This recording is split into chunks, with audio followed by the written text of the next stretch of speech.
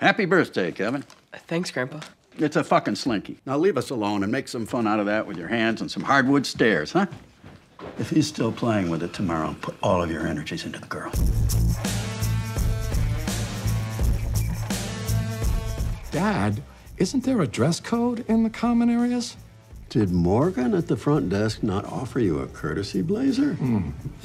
We apologize on his behalf. That type of rudeness is unacceptable.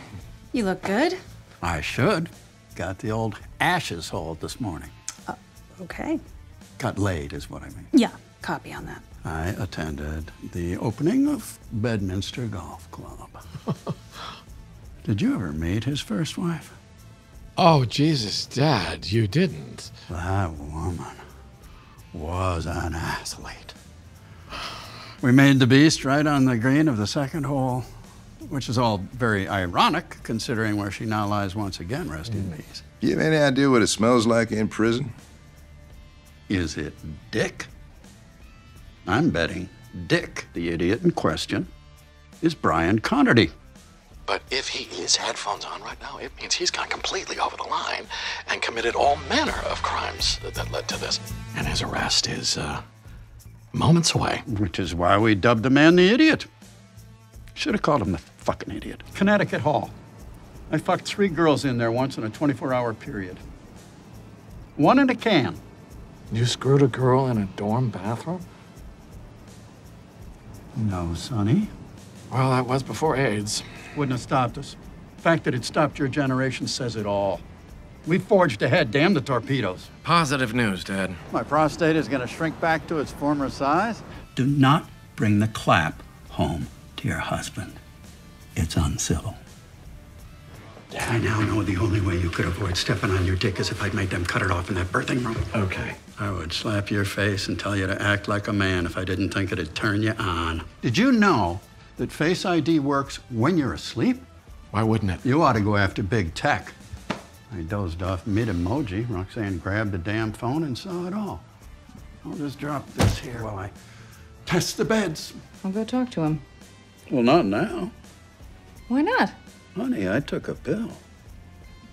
From the day the Dorsey brothers showed that Presley boy swiveling his hips, there's been a slow but steady erosion of the family. You cannot be an effective candidate if your marriage is in the crapper. That's not really a thing anymore, Dad. And that I need a woman standing behind me on the podium, that's archaic. Son, you do know why you need her in your life, don't you? She is a natural-born killer. You think you and Chuck are the only ones who've grappled with some upheavals in a marriage? Unless it is broken plates and steak knives, you gut through it. Never let them see your shame. Bearing, son, is all. Did you know that I stayed faithful to your mother for 5 months after Kevin was born? Would you like an award for that? We don't have kings, Dad. We live in a democracy. You sound like a fucking hippie. The tax breaks are supposed to be for the benefit of downtrodden neighborhoods to stimulate investment and development. And treadmills were originally built as a system of punishment for convicts. Hard labor, milling grain, not firm-bunned soccer moms.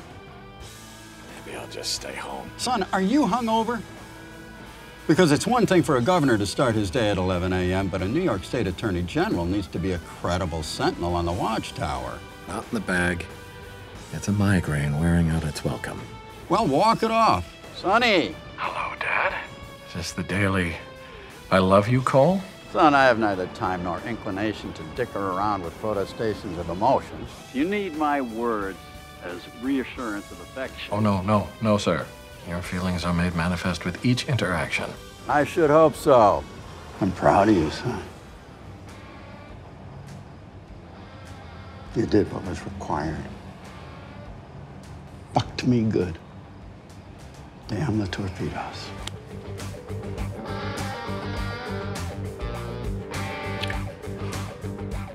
What? Dad? It was rolling. The thing was a complete monster. And what you do when you have an advantage press it. How much? All of it. So my entire trust is gone. Oh, I'm gonna throw up. Well, you did have that ice juice today. Yeah, of course you don't have my blood flowing in your veins. If you did, you'd be goddamn president by now, or the fucking Pope. Now, your arteries must be filled with the same watery gruel as your mother's pinhead brother. It's not okay to say about somebody with microcephaly. Or maybe anybody ever. Do you know they used to have a rating system for mental infirmity? We're all too polite for it now, but that list told it like it goddamn was. A cretin was without a thought in their head. An idiot had the intellect of a 2-year-old child. An average imbecile got up to 7, and a moron could be as clever as a feeble-minded 12-year-old. You pick your fucking title. You were a feeble swimmer at best. Finally, one day, you got out past the shore break to the calmer water. You turned to show me, big, proud smile on your face. You didn't see the wave coming. And you didn't warn me. Warn you? I clapped and kept your attention on me until the wave came and wiped you out completely. I knew it was a lesson you needed to learn the hard way. I got infections in both ears. So now you ought to know. Don't turn your back on oceanic forces. I was going to stroll across the bridge, take a contemplative constitutional through a crumbling city. Feels more appropriate than lounging in some spa. Now, you can take your constitutionals when you're in the nursing home. Get in the damn car. Is that my little sister, for Christ's sakes? Don't worry, Sonny. You'll always be my only child.